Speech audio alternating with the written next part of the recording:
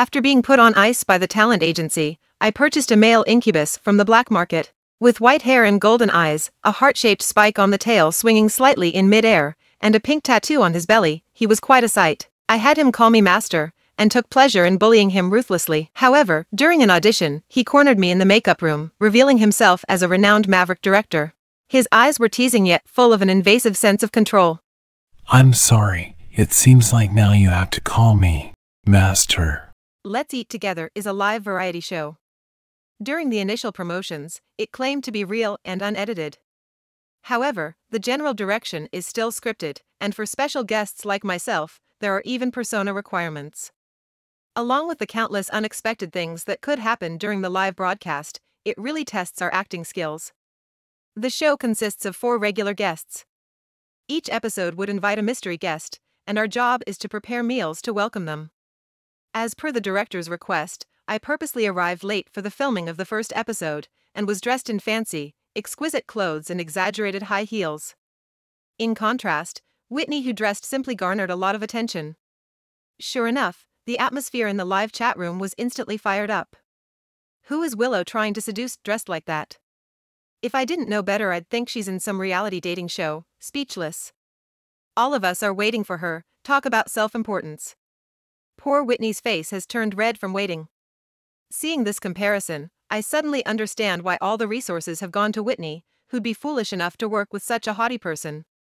She totally deserves the criticism. And many other similar comments. I walked up to the other 3 guests, took off my sunglasses deliberately, and in a high voice said, "I'm sorry. My pet dog at home is very clingy. I was distracted and missed my flight, hence why I'm late. You all wouldn't mind, right?" An apology without any hint of remorse and causing a delay in filming because of a dog. Frustrating indeed. Hugh, an emerging top-tier guest famous for being straightforward in his opinions, immediately looked unimpressed. He sarcastically said, "So this is your attitude towards your work? No wonder, without a script, helping someone like you become famous is truly a misfortune of the entertainment industry." The barrage was full of praise for him as the voice of everyone. Whitney quickly changed the subject, pretended to be innocent and began to play peacemaker. "Oh, it's normal for a girl to be late for a while. Brother Hugh, you should speak more gently." Hugh glanced at her, wanted to say something, then went off to eat some fruit in frustration. The bullet screen was full of laughter. Ha ha ha, did the #1 truth teller in the entertainment industry just get shut down? This Whitney is kind of capable. Well, after all, Whitney is the girlfriend of the mysterious genius director Blake. Hugh is considered Blake's cousin, so he must be kinder to his own family. Can the production team invite Blake over as a mystery guest? I want to see the lovebirds show off their affection. Can't agree more. And many more comments like these. In the program, Whitney had already taken my hand with a bright smile. "Willow, let me show you to the room." In the script provided by the production team, I was supposed to awkwardly smile and pull my hand out of her embrace at this point, and then deliberately provoke another guest, the aloof film emperor Ethan. This film king had recently announced his mutual childhood crush, and their couple supers were super popular. Moreover, I was fortunate enough to have worked with Ethan on a TV drama that hadn't been aired yet, and I had seen his sweetheart on the set, a very cute girl. So I absolutely do not want to play the role of the other woman. Not even for the character setup. I silently turned towards Hugh, who seemed eager to smash the watermelon in his hand, and coquettishly asked, "Hugh boy, can you help me with my luggage?" He frowned tightly, retorting rudely, "Try making that annoying sound again." The comments section was filled with laughter. I pouted, pretending to be upset as I moved to lift my luggage. Whitney, trying to play her role, hypocritically tried to help me. Decisively, I picked up the smallest bag and left the overweight luggage to her. "All right, it's just perfect since I don't know the way." "Thanks a lot." Whitney looked startled, but due to the presence of cameras, she could only go to pick up the luggage. Before she had even touched the suitcase, Hugh stepped forward to help her out. "Go have some food there, I'll help her." His differential treatment immediately made the live broadcast explode. Yes. I'm so thrilled to see Hugh's reaction. Willow really has no shame. Doesn't she know what courtesy is? After all, Whitney took her resources. She's probably seeking revenge. Such a petty person. The company, in an attempt to promote Whitney through this show, had enlisted the high-traffic Ethan and Hugh. Adding my character as a contrast, they did put a lot of thought into this. After the show officially began recording, I started to talk nonsense to disgust everyone according to the script. Initially, I felt a little embarrassed, but later I discovered that this was absolutely thrilling. Ethan maintained an expressionless face towards everyone, so let's not discuss him. Hugh was obviously annoyed at me and kept snapping at me, but he had no excuse to take a whip and make me work. As for Whitney, she took on my tasks voluntarily just to display her kindness. She'd work the whole day till exhaustion but dared not utter a single word. What I had to do was to disgust everyone in front of the camera and chat with the charming male demon at home when the camera was not on. I would urge him to send a picture of his abs. Sometimes, Aiden would bashfully use bathing as an excuse. I would straight away call him on video. "Are you there? Let me see the handsome guy taking a bath." His face would turn red and he'd answer in a shy and indulgent tone, "Master, stop messing around." But the phone camera would faithfully show me his abs, and the slender tail that was nervously wrapped around his waist due to shyness. Hee hee. It was so cute.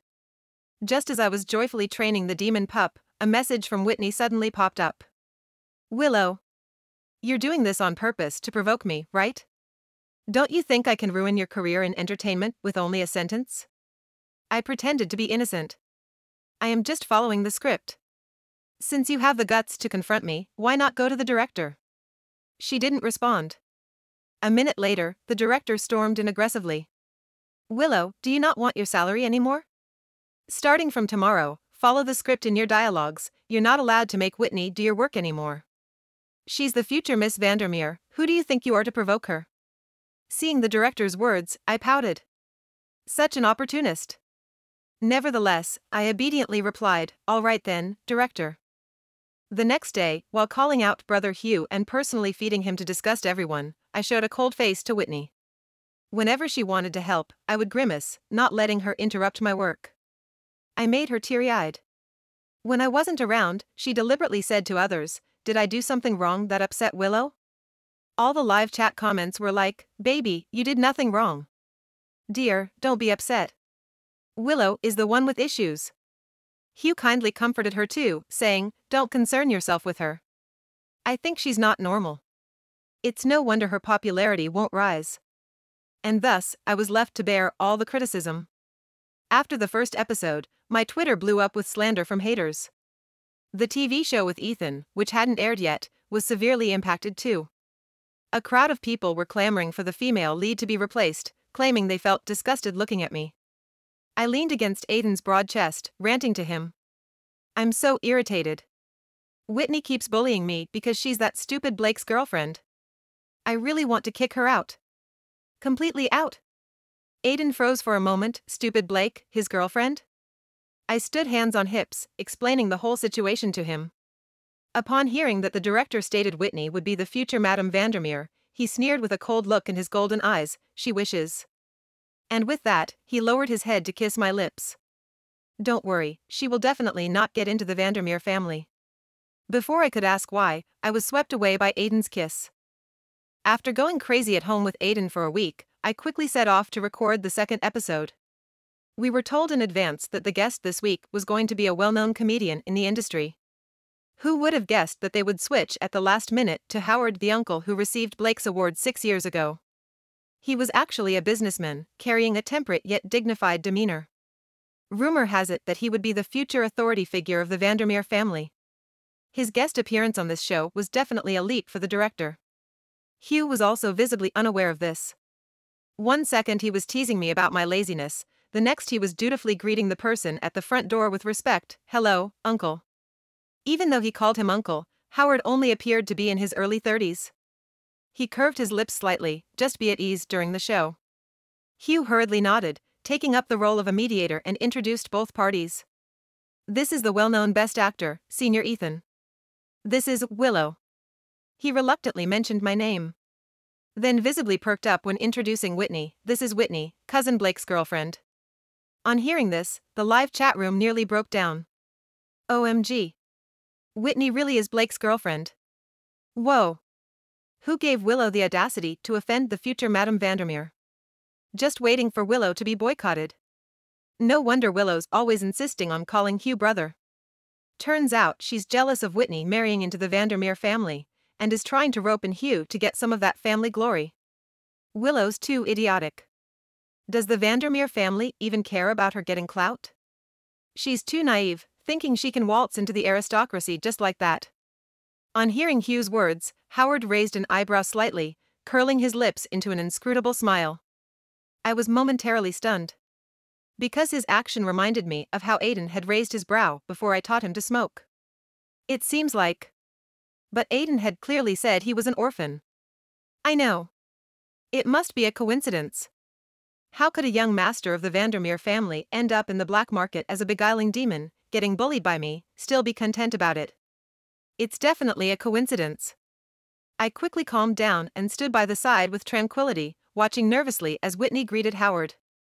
Hello, Mr. Howard. Howard smiled in a polite yet estranged manner.